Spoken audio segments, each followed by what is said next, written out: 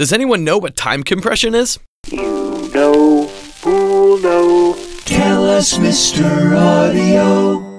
With analog audio, it was very difficult to vary pitch and tempo independently. Vari-speeding tape would produce a proportional change in both pitch and tempo. There was a mechanical rotary head mechanism called a Zeitdehner, meaning time stretcher in German, which, in conjunction with vari-speeding the tape, could achieve independent pitch and tempo changes. Then, in 1975, Eventide introduced the H910 Harmonizer. It was an outboard signal processor that was used to change the pitch of an audio signal in real time without changing the speed. And by using the harmonizer and vari-speeding the tape, it was possible to change the tempo without changing the pitch. In fact, it was initially used by TV stations to time compress program material in order to insert more commercials.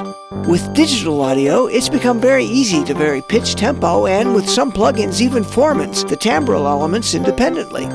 Digital time compression is accomplished by discarding a number of samples, depending on the amount of change, and then crossfading between the remaining samples to mask any discontinuities.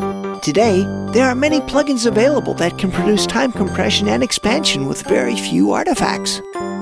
Thanks, Mr. Audio. For more interesting facts about sound, visit Mr. Audio at soundimages.com.